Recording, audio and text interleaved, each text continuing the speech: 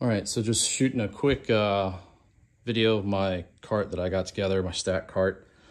Still have some things to do to it. Still need to screw in the carriage bolts after I drill some holes there to stiffen up the uprights, and I need to figure out exactly how high and where, which side I want to put the spray can caddies on the side. So what it is 2 5-drawer carts. It's very new, not new to the internet. Everyone's done this, but I took 2 5-drawer Series 2 carts and I cut the top off of one and made a stack by using both sets of risers. The reason why I did it this way is I watched a lot of different videos and I noticed that there are so many different ways that people are making these things, but for me, I did it for 2 reasons. One, it allows the cart to stay symmetrical, so all the reveals here are even and they look normal. And the second reason is it allows me to put the supports in. So these are the actual weight supports here and here to hold the weight of both carts. I've seen a lot of guys' carts that get made and they're not putting in the supports for whatever reason, either up here or under here sometimes. I see the bottom of these trays hacked out. That just wasn't going to work for me, just because I knew I was going to really fill this thing up with a fair amount of weight, and I just didn't want to take the chance that the Harbor Freight toolbox was going to buckle. These are the first carts I've had from them. I do have their Series 2 toolboxes there, as well as my Snap-on box, but this cart was just really... So I didn't have to get up and go over to the wall where all my toolboxes are. I could just put this thing right next to me where I'm working on a car or a motorcycle and get to everything. So without further rambling, I will get to the actual cart. So we've got a bunch of magnet holders. You'll see in a second. They're just drilled through with carriage bolts on the top. And she opens up just fine. So I'm not a professional mechanic any longer. That's a long time ago. So this is just in my home garage. So I have some very nice tools and I have some cheaper throwaway tools that I really don't care about, because if it breaks, it breaks. I have duplicates of stuff. This is just, 25, 30 years of collecting stuff. And this is what's made it into this cart. So I've got all my metric wrenches here on the left, metric Allens. I've got some Torx, some collar wrenches for die grinders and cutoff wheels. I got E-Torx sitting up there. Standard wrenches, standard Allen wrenches. Then we have down here on the cart itself, some magnet holders, some E-Torx in the back, Harbor Freight's standard socket organizer in the back with a variety of Craftsman and Husky and other brands of sockets in there, some spark plug wrenches. Same on the front of the metric side. We have a bunch of deep Craftsman, some cheap Walmart stuff, Stanley stuff. We have some Husky stuff in here. We have, God knows what these are. Some of them are Craftsman, some aren't. It's whenever I needed that odd size that I already didn't own in a kit. Those are there. This is an old Christmas joke that my mom gave me, 30 years ago when these things first became on TV, and I keep it in there because, believe it or not, it actually has worked at some times when other wrenches failed, but overall it's just a piece of junk. So this is like random 10mm stuff that I find, so or I buy. So it's kind of like, well, rather than lose the 10s out of here, I just kind of keep a random 10, and I think there's a 12 or 14 swivel on there. I got a bunch of extensions that I haven't really kind of figured out yet what I'm going to do with. These are really nice. These are spark plug socket extensions. These are great if you own a Toyota Tacoma or any Toyota with a 3.5 liter V6. Those are a must for changing the spark plugs. Some breaker bars here, little wonder bars, a bunch of adapter sizes, some bolt extractors, bunch of battery terminal cleaners, because you lose one, then you buy one, then you find the one you lost, and you eventually lose both of them, then you buy a third and fourth and so on.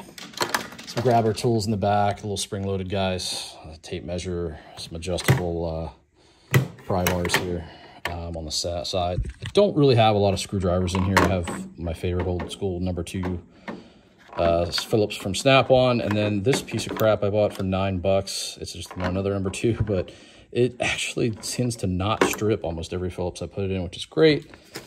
Set of keys that came with the box, another Wonder Bar, some other adjustable Wonder Bars, breaker bars, 3/8 1/2" down the side. So you can see they're all hanging down there. If we swing around to this side, you'll see we have a bunch of pry bars, some Craftsman, some Harbor Freight, Pittsburgh. There's an old Matco or Snap-on in there. Big junk screwdriver that I don't care about that I could beat up. So that works for that. Going through here, start at the top, your basic run-of-the-mill socket stuff, some Tecton, Husky, gear wrench stuff, some nice gear wrench finger sockets, some stubbies. Those work nice. So they're all 1/4 inch through 1/2 inch. Got some metric flare nut wrenches because you never know when you need those for brake lines, whatever. Brake reset tool that it's probably like 99 cents. That thing could probably either stay there or go in the brake tool, but we'll just take it out of there for now. There's some, these are both Honda Shadow spark plug wrenches for Honda motorcycles. They're very thin-walled, so you have to turn them down. I turned this one down like crap with a grinder. This, I think, is the actual tool, if I remember correctly, that I found on eBay years ago. Some old gear wrenches. Before many of you knew what gear wrench was, I live in Maryland, and gear wrench is actually based here. But I bought these off of a Snap-on dealer years ago, probably 1999. I bought those. So those are 25-year-old gear wrenches. Every single one of them still works. They have actually been used plenty when I was working on cars for a living, and they're still perfect. So onto the other drawer. This is most of the hand tool stuff. I got a Bosch Impact, Aircat. These are both 1/2 inch guns. I got an old Bostitch 1/2 inch gun. Seems to work pretty good. Die grinder, 90-degree die grinder cutter, whatever you want to call it. AC Delco with 3/8 ratchet, just because I thought I'd give it a try. It was on sale one day. It's been okay for, you know, saving your wrists and your elbows and your shoulders when you want to undo a bunch of bolts, but it's no torque breaker.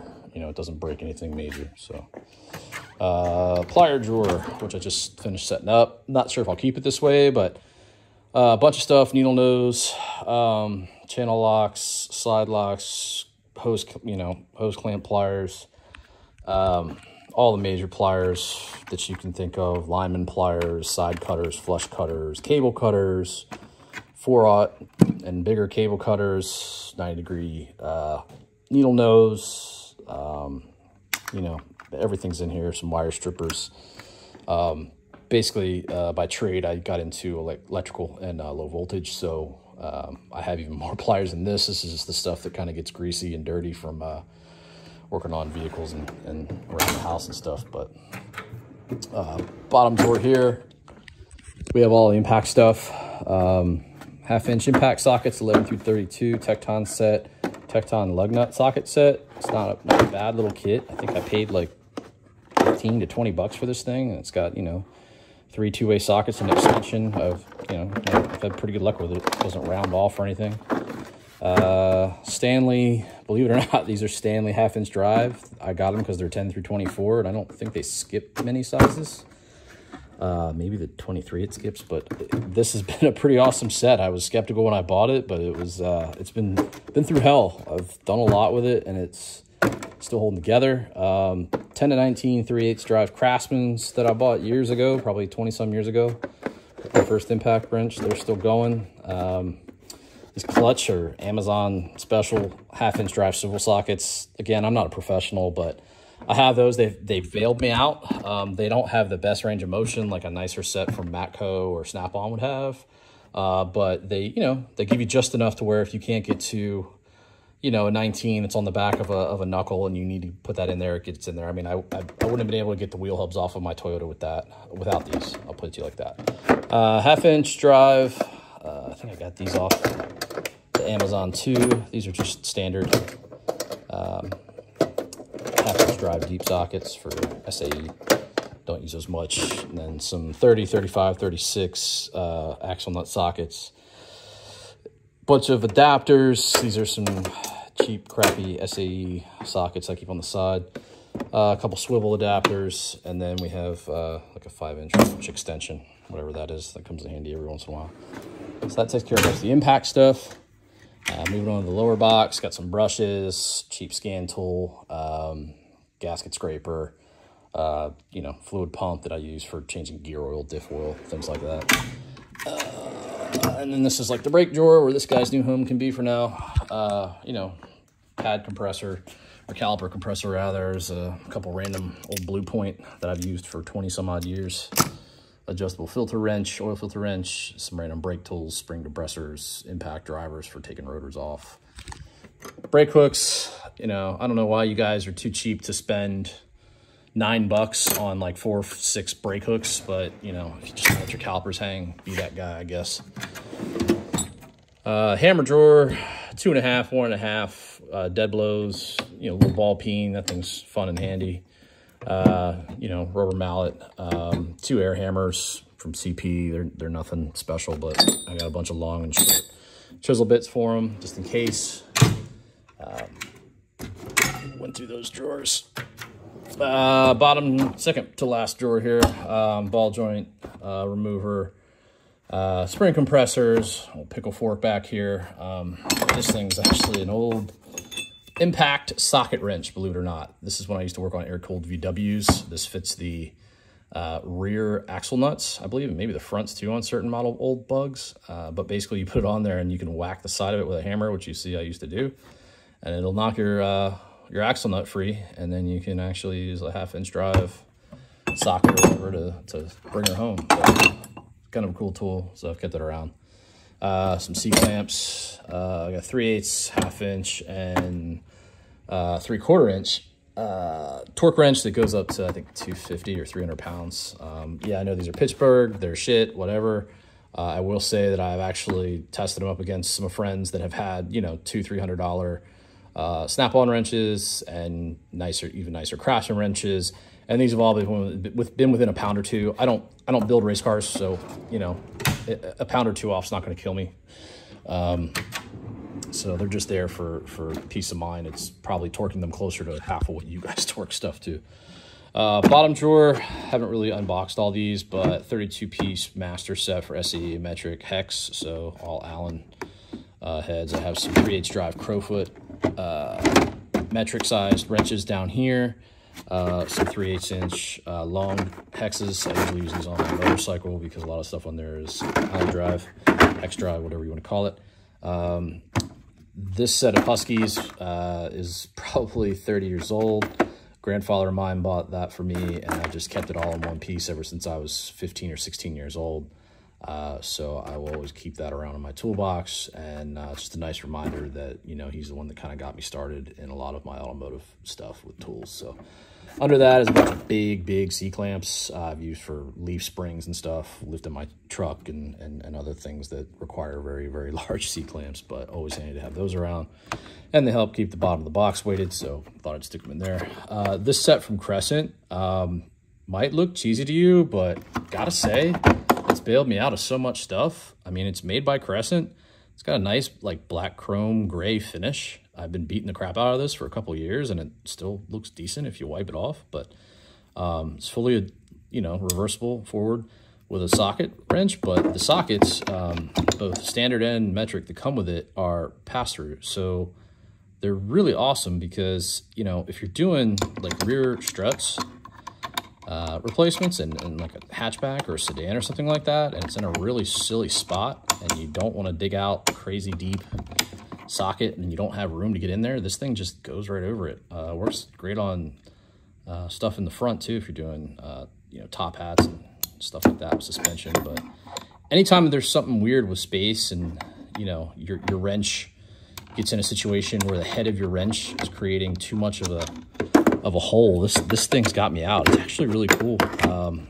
You know, I think I spent like $60 on that on a whim, and it's really paid itself off. I'd highly suggest that, you know, if you find yourself hating your wrenches, you give that set a shot. So that's pretty much it. I did fab everything up so that the way I cut everything, the top, when it's closed, will lock the bottom. So the bottom is locked now. So the lock bars are engaged. I mean, that click you're hearing is just because you can pull it out a little bit, but that's all it's coming out. It doesn't come all the way out. So one key, one box. But anyway, yeah, that's it. Hope you guys liked it. And I'd like to hear your comments or suggestions on maybe where to put the spray can caddies. And I think I might end up grabbing the white tray for the side to flip up, just to have a spot to drop stuff, because I know that everybody loves doing that, and I think it makes sense to me. But anyway, till next time, thanks.